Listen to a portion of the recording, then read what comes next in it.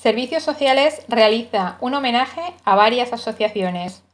El Ayuntamiento de Segorbe realizó el pasado viernes un reconocimiento al trabajo de las asociaciones tanto de cooperación internacional, Proiso, Manos Unidas y Cruz Roja, y social, DACEM, Alcer Castalia y Fray Luis Amigó.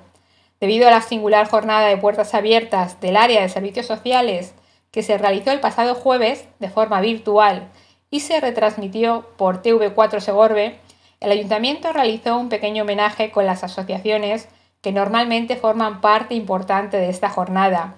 La alcaldesa de Segorbe, Mari Carmen Climent, hizo entrega de unos diplomas y de unas velas realizadas por los usuarios del Centro Ocupacional Alto Palancia. Climent ha reconocido el magnífico trabajo tanto en el área de cooperación internacional como social. Desde el Ayuntamiento siempre apoyaremos a unas entidades que realizan una labor fundamental de ayuda a la ciudadanía.